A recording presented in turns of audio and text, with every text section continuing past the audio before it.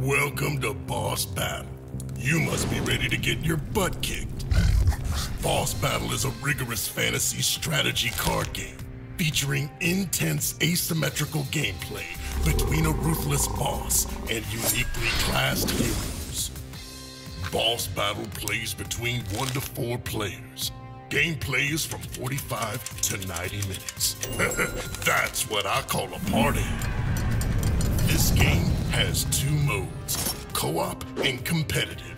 In this video, we'll be keeping our eyes on competitive gameplay. You know, for our hardcore players. If you want co-op, that's another video, rookie. Here's the gist. The winner is the first team to deplete and keep their opponent's health at 0 by the end of the countdown phase. Got it? But the boss needs to deplete all heroes to 0 health to win the game. Bosses can also win if the game exceeds past the last round. It's up to each player to use their abilities to strategize and destroy the opponent. Listen up now. The battlefield is broken up into 2 sides, the boss's queue and the hero's queue. Heroes, you each occupy your own lane, while the boss occupies all the lanes on his side of the queue. So don't be putting your cards on the wrong side. Look here, within these lanes are round slots with numbers inside. The numbers represent how long it takes your card to activate, how long effects last, and where you put your respective card abilities. Each player plays 1 card per turn and must pay the cost of discarding a card from their hand or bumping back a card in their queue. Heroes, you can work together by bumping back each other's cards. And lucky you, some cards have no cost. Cards can only be placed in the round slot that matches the round slot number on the card and in the lane of the person you want to target. Let's say you want to give a little buff to the mage. Put that card in the mage's lane. Want to target a boss's card getting in your way? Put that card in that lane and give that boss a taste of his own medicine. Don't get too cocky. Some cards are faster than others.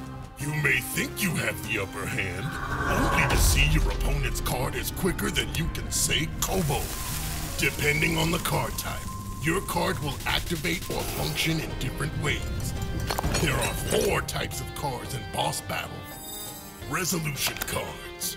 Resolution cards activate 1 time in the 0 round slot during the resolution phase, then are discarded. Active cards. Active cards activate while they are in the queue and deliver support until they resolve and are discarded. Field cards. Field cards offer defense and activate in the 0 round slot and stay activated until destroyed. Then, you guessed it, are discarded. Counter cards. Counter cards activate when conditions are met, then discard that bad boy. Every card type is played during placement phase, except for counter cards.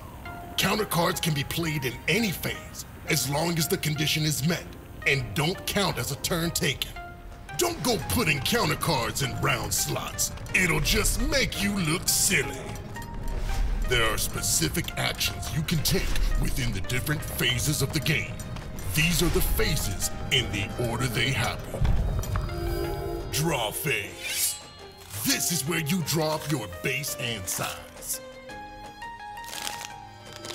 Placement phase. Boss places his cards first, then heroes, alternating back and forth until the last hero has played. Special phase. Activate your special abilities here if you can.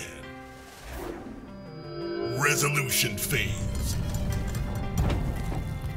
Here, your cards activate and take effect. Countdown phase. Cards count up in the queue. Rinse and repeat this process until someone comes out victorious. It's the goal of each side to be resourceful playing cards in the queue that will defeat the opponent while trying to stay alive. When you, the players, have gone through enough rounds, you level up, add more powerful cards to your deck, and heal a little bit before the next round. Now that you know the gist of the game, gear up and meet me back at the Learn to Spar guide. I'll show you what a round of boss battle really looks like.